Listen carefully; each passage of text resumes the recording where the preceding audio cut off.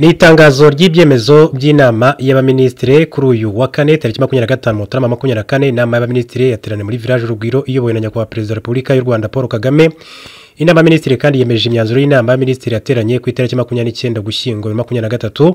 Inama y'abaminisitiri yemeje imishinga y'amategeko ikurikira: umushinga w'itegeko rihindura itegeko nimero 033/2023 yo ku itariki 30 z'ukwezi kwa gatandatu 2023 rigena ingengo y'imari ya leta y'umwaka wa 2023-2024. Umushinga w'itegeko ryemeza kwemeza burundu amasezerano hagati ya Guverinoma y'u Rwanda na Guverinoma y'Ubwami bw'Ubwongereza kubyerekeranye ubufatanye ku bijyanye n'abimukira hagamijwe gushimangira inshingano z'ibihugu byombi ku rwego mpuzamahanga kubyerekeye kurengera impunzi n'abimukira, yashyiriweho umukono i Kigali ku itariki ya 5 Ukuboza 2023.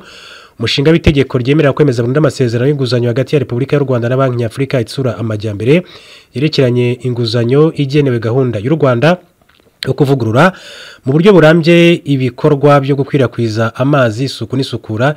Icyiciro cya mbere yashyiriweho umukono i Kigali ku itariki 20 Ukuboza 2023. Umushinga w'itegeko ryemeza kwemeza burundu amasezerano y'inguzanyo hagati ya Repubulika y'u Rwanda na Banki Nyafurika itsura amajyambere nk'urwego ruyobora Africa Growing Together Fund yerekeranye n'inguzanyo igenewe gahunda y'u Rwanda yo kuvugurura mu buryo burambye ibikorwa byo gukwirakwiza amazi, isuku n'isukura. Icyiciro cya mbere yashyiriweho umukono i Kigali ku itariki 20 Ukuboza 2023. Umushinga w'itegeko ryemera kwemeza burundu amasezerano hagati ya Guverinoma y'u Rwanda n'Ubwami bwa Jordania yo guca burundu gukoresha kabiri ku byerekeranye imisoro ku musaruro ndetse n'ikumira ry'inyerezwa ry'umusoro ndetse no kutishyura umusoro, yashyiriweho umukono i Kigali ku itariki ya 7 Mutarama 2024. Umushinga w'itegeko ryemeza kwemeza burundu amasezerano y'inguzanyo hagati ya Repubulika y'u Rwanda n'ikigega mpuzamahanga kijyanye guteza imbere ubuhinzi yerekeranye n'inguzanyo zigenewe umushinga wo guteza imbere umukamo w'amata mu Rwanda. Icyiciro cya kabiri yashyiriweho umukono i Kigali ni Roma ku itariki 22 Mutarama 2024. Inama y'abaminisitiri kandi yemeje amateka akurikira: iteka rya minisitiri w'intebe rigena intego, inshingano n'imbonerahamwe y'imyanya y'imirimo by'aba minisiteri y'ubumwe bw'abanyarwanda n'inshingano mboneragihugu. Iteka rya minisitiri w'intebe rigena intego, inshingano n'imbonerahamwe y'imyanya y'imirimo bya minisiteri umwe n'urubyiruko ya minisiteri y'urubyiruko n'iterambere ry'ubuhanzi. Inama y'abaminisitiri yemeje politike, programu n'ingamba bikurikira: inyandiko igaragaza ishusho y'igenamigambi n'ingengo y'imari y'umwaka 2024-2025 hamwe n'igihe giciriritse. Amasezerano y'ubufatanye hagati ya Guverinoma y'u Rwanda na Bright 2 Rwanda gukoresha ubutaka bwa leta bugahabwa sosiyete yitwa Trace kugira ngo rero bukoreshwe mu ishoramari. Inama y'abaminisitiri kandi yemeje abahagarariye ibihugu n'imiryango mpuzamahanga bakurikira: Madamu Alison Heather Thorpe, High Commissioner w'Ubwami bw'Ubwongereza na Ireland ya ruguru mu Rwanda, afite icyicaro i Kigali. Madamu Fatima Yesania Fernandez Juarez, Ambasaderi wa Repubulika ya Venezuela mu Rwanda, afite icyicaro i Kampala mu gihugu cya Uganda. Bwana Lincoln Downer, High Commissioner wa Jamaica mu Rwanda, afite icyicaro i Abidjan muri Nigeria. Madame Tone Tinez, Ambasaderi w'Ubwami bwa Norvège mu Rwanda, afite icyicaro i Dar es Salaam muri Tanzania. Bwana Orgbeninga Derakin, uhagarariye ishami ry'umuryango w'abibumbye ryita ku mibereho myiza y'abaturage ku isi UNFPA mu Rwanda. Inama y'abaminisitiri kandi yashyize mu myanya abayobozi bakurikira muri Minisiteri y'Ububanyi n'Amahanga n'Ubutwererane: Mr. Emmanuel Bugingo, proposed High Commissioner of the Republic of Rwanda to the Republic of Zambia. Mr. James Ngango, proposed Ambassador of the Republic of Rwanda to the Swiss Confederation and Permanent Representative of the Republic of Rwanda to the United Nations Office at Geneva. Mu rwego rw'ubucamanza, Judge Kadigwa Gashongore, Vice President w'urukiko rukuru rw'ubucuruzi mu rubuga ngishwanama rw'inararibonye z'u Rwanda. Mr. Alphonse Kayiranga Mukama, ugize inama y'inararibonye, Member of the Council of Elders. Miss Solange Mukasonga, ugize inama y'inararibonye, Member of the Council of Elders. Muri Minisiteri y'Ubutegetsi bw'Igihugu, Mr. Bob Gakire, umunyamabanga uhoraho, Permanent Secretary. Muri Minisiteri y'Ubuhinzi n'Ubworozi, Dr. Alexander Rutikanga, Chief Technical Advisor. Mr. Kanothi Manshimwe, Director General Cooperative Corporate Services. Miss Alice Mukamugema, Director General Agriculture Value Chain Management and Trade. Miss Matilde Mukasekuru Animal Product Supply Chain and Market Analyst mu kigo gishinzwe iterambere ry'ubuhinzi n'ubworozi mu Rwanda. Mr.